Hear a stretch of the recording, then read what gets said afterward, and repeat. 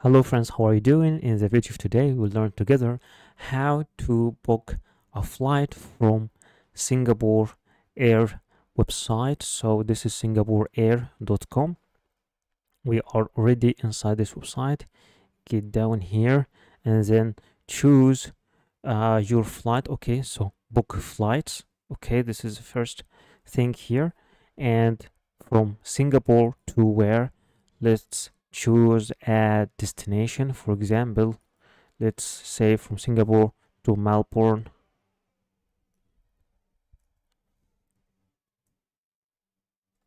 Uh,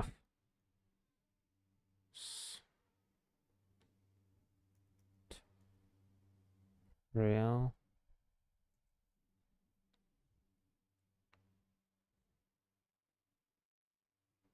KL. Okay, Melbourne, Australia. And then choose your departure date. For example, I want it from this date to that date. Okay, and you can choose either it is if it's a one-way flight, you can choose one-way flight over here. If it is a round flight, then you choose departure and return. Then the class, choose economy class, and you can choose here economy, premium economy, business, or first. And the number of the passengers, an adult, one, and you can choose also how many passengers with you, 1, 2, 3, 4, children, infants, by months, children, by years. So then click search.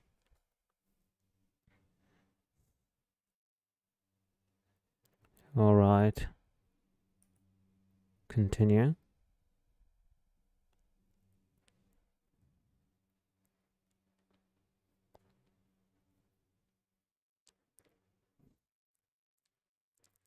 It is loading correctly now.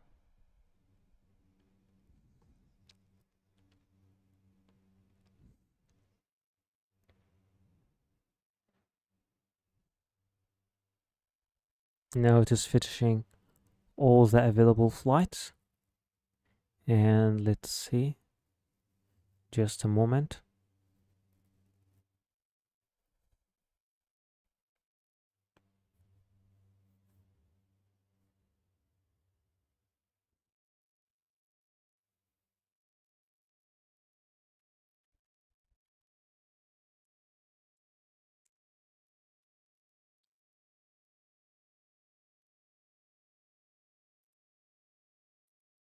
And now, as you can see, these are all the flights. First flight, you have to choose the first flight from Singapore to Melbourne, and of course the price, travel duration, price. Let's check this flight. The price in Singapore currency. Let's change it. Singapore dollar.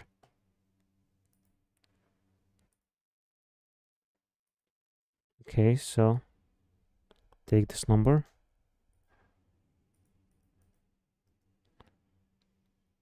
This is the price in the Singapore dollar. So choose select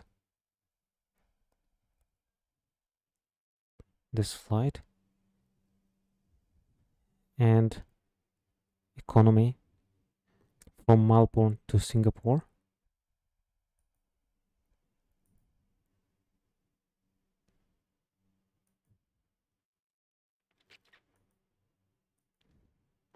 Trying to click OK.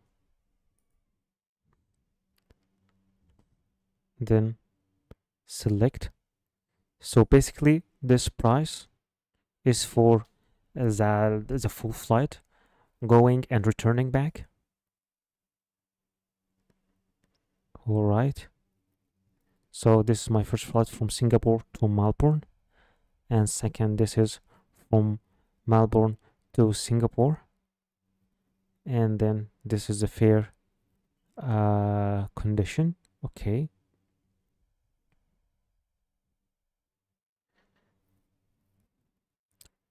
So while going from Singapore to Melbourne, I have 25 kilograms package, and from Melbourne to Singapore, I have 30.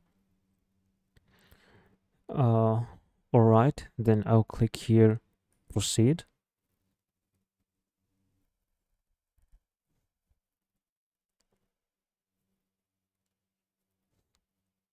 In this section, in the next section, I'm supposed to start filling my details. So the title, Mr.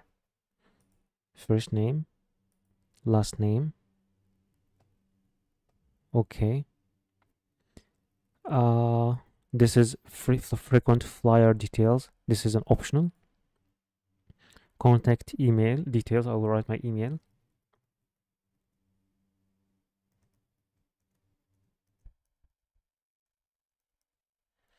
All right.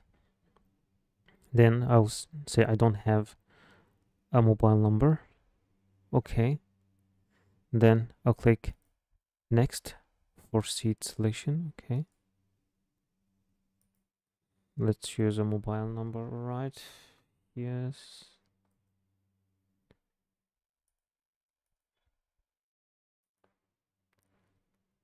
By WhatsApp. 1 2 3 4 5 6 7 8 9. All right. Then go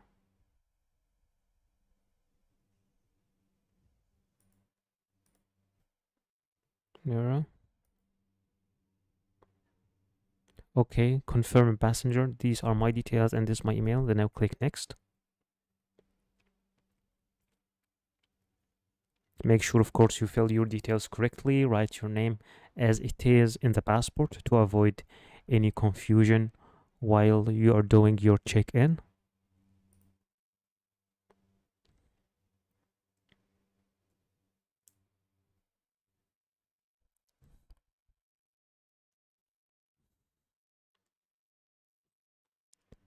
Now we are going for the seat selection. You can either select a seat for a fee or just go for next flight.